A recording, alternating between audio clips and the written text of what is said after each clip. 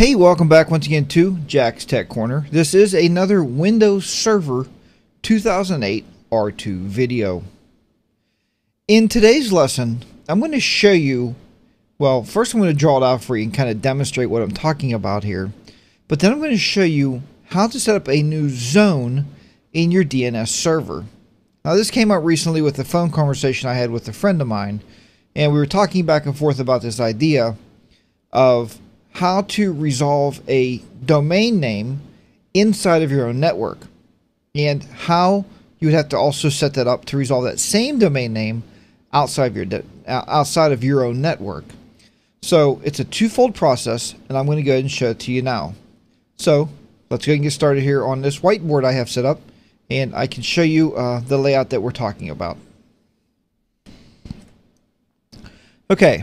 Now, what we're simply talking about here is, as I stated, setting up a DNS zone in your DNS server on your actual Windows 2008 R2 server, and also being able to set this up outside. And I'll show you what that means, and I'll show you why we do this and why it's important to know how to do this.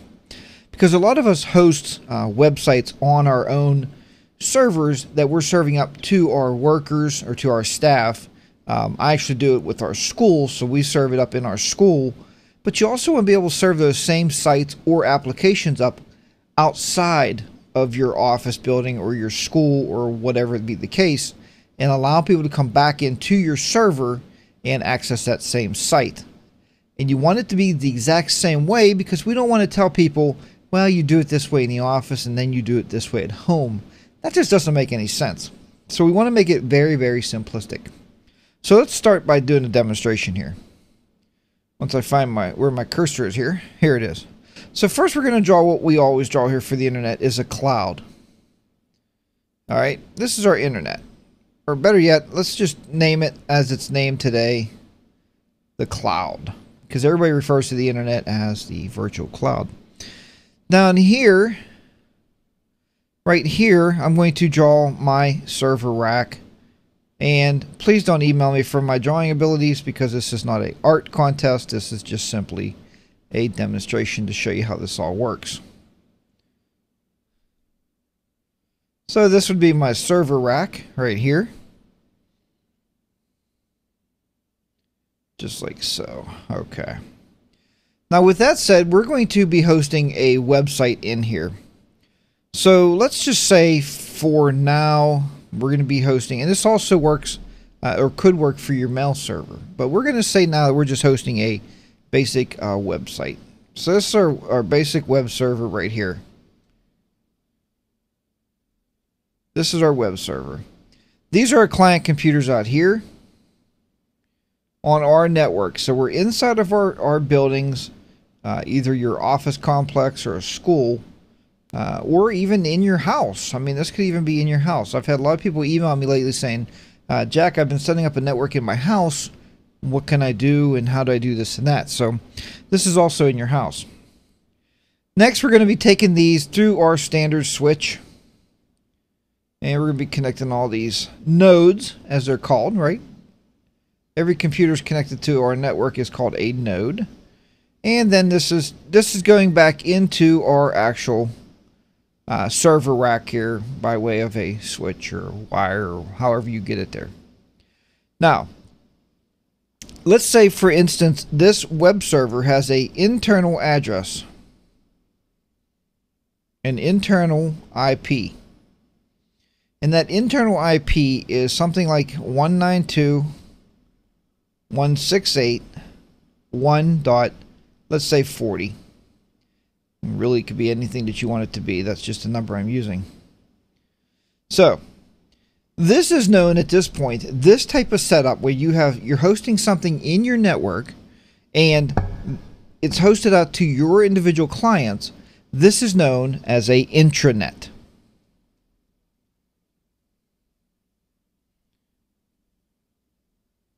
A lot of people get confused with that in a lot of ways, but it is, in fact, a intranet. You have something you're serving up in your own network, and it's internal, intranet. That's how we get that. Now, which is kind of confusing, because if you talk about internet, doesn't that sound like it's the same thing? but that's a whole nother ball of wax. That's when, instead of referring to the internet, we just refer to it as the cloud.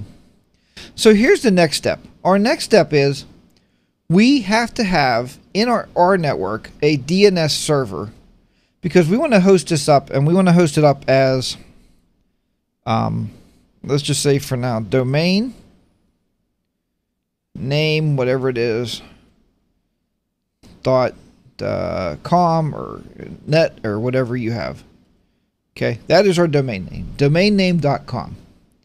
So if you type in domainname.com, it's going to look at our DNS server, and it's going to resolve it in our intranet to this internal address right here. Now, I know a lot of you guys out there, a lot of you veterans are saying, Jack, now this is ridiculous because you can just use a server name. You can. But we want to make it as transparent as possible to your user. You want the user to be able to say, hey, at work I go to domainname.com. It goes right to the website. At home I go to domainname.com. It goes right to the website. I've done it, folks. I've done this numerous times, thousands of times, in fact. And I've used IP addresses. I've used a computer name, and they go right to the server name or whatever. It's a mess. It really is a mess. Make it as clean as possible, and this is the way to do it. So this is our internal DNS server right here, and this is called a zone. That is what this will be referred to in our DNS server. It's going to be a zone, because you also have a zone in there already set up for your internal network. So, and we're going to look at that here in just a minute on our Windows Server 2008 R2. Now that that's set up, now you understand the intranet part of it. But now we have to get the cloud people. We have to get the people outside on our network in. We want to bring them into our network. How do we do this? We accomplish this. I hope you accomplish this anyway, with what's known as a firewall, right? So we have a firewall in our rack. I like Cisco gear, but you can use any firewall you want. That's not part of this equation. What we need to do at the firewall level is we are bringing the cloud into our firewall, and we are setting up what's known as a static. We're setting up a static address, and this static to the internal has to be a routable address. Routable address. And that address could be whatever. I don't even know of addresses. Let's just say whatever your address bank is, 92.162.5.4, whatever it is. And you will set up a static route from there into your 192 address, 681.40. What that's going to allow to happen is anybody outside is going to come through, and they're going to come into that address and go right to that web server. And when you do this, make sure you limit this to port 80. And I know this is not a firewall class, but make sure you do an EQ, however you do that, and only allow or only open up port 80. This is called punching a hole through your firewall. That's what the folks call it. It's known as just punching a hole, or making a pathway through your firewall to get to your server, and you only want them to access port 80. Once that's done, now comes the fun of the meat and potatoes. Outside here on the cloud, you have to have a DNS server outside.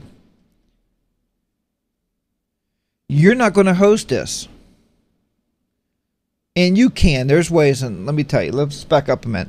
There is ways that you can punch holes through your firewall and allow people to come into your network and resolve DNS names and numbers to your own servers.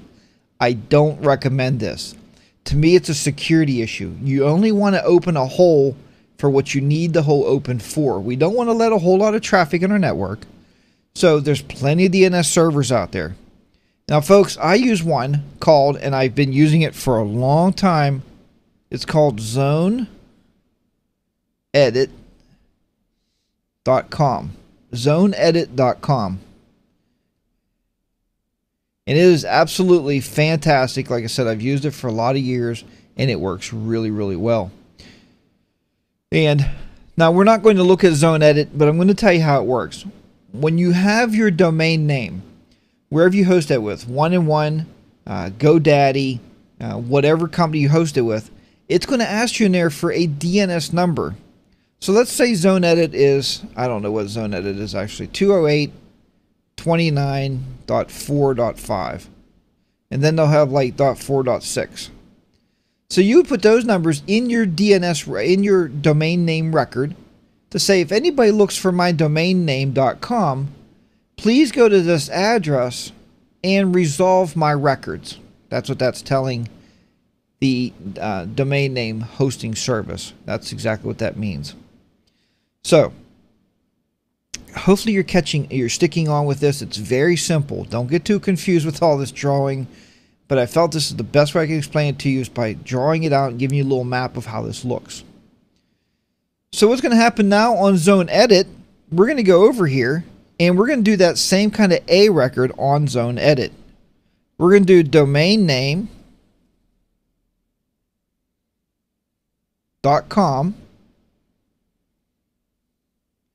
It's A record. It's pointing to an IP address now of our outside address, that 92.162.5.4.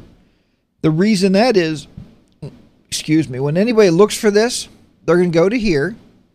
It's going to go through the cloud, hit ZoneEdit. ZoneEdit's going to say, hey, go to that address. It's going to shoot down to our firewall, be static through the firewall from this address to this address. So we can go right down to our web server here, and it's going to serve up that web page.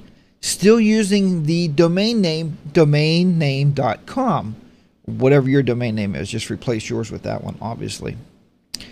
So that is how you do it. That way on the inside of our network, we're using domainname.com. On the outside of our network, we're also using domainname.com. It's very, very transparent to your user.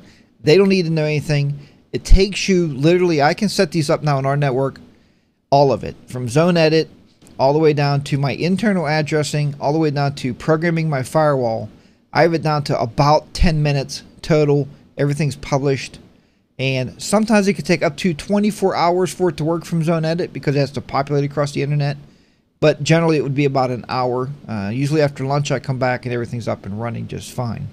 So that is how that's done. And that's why it's done, folks. It's very, very simple. So now let's go ahead and get this out of the way. And we're going to take a look at that. So this is obviously my Windows 2008 R2 server. We're going to go to Administrative Tools and open up our DNS server. And right here, this is our forward lookup zones. And you can see under here we have home.net. And if you've watched any of my videos in the past, you know that that is my basically internal little test network that I build here for these classes. Now anything you add to your network and you join to this domain server is going to be in here. You can see where it says home laptop. It says server 1, Windows 7 on here. And it gives it an A record and it points to it. The reason that is, folks, when you're on your network, and I'm sure you know DNS, so I'm not going to tell you a whole lot about that, but when you're on your network, instead of remembering everybody's IP addresses, if you just know the computer name, you can remote into it just with the computer name. That's why this is all here. What we want to do here is on the forward lookup zone, we're going to right click on it and click on New Zone. It's either a primary zone, a secondary zone, a sub-zone, or a stub zone, and store the zone in Active Directory. I usually shut this off, but it's a primary zone, and we'll give it a zone name. And we called this domainname.com. That's what we called it. And we'll just let that go there. And we'll do that and finish. Now what you see is you have domainname.com right here. So to get to that web server, what we're going to do here is you're basically going to have an A record first. So we're going to do a new host or A record.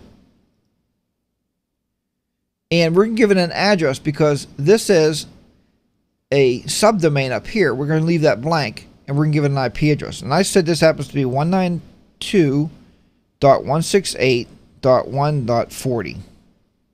Add the host. Now, it's telling me right here, whenever anybody goes to that domainname.com, same as the parent folder, that's the parent folder, it's going to go into 192.168.1.40. That's for our internal or intranet. That's how that works. On the other side, on Zone Edit, remember to set that up the same way. You're going to set up your domain name in there and give it an A record, but you're going to set that to your outside address, your routable address.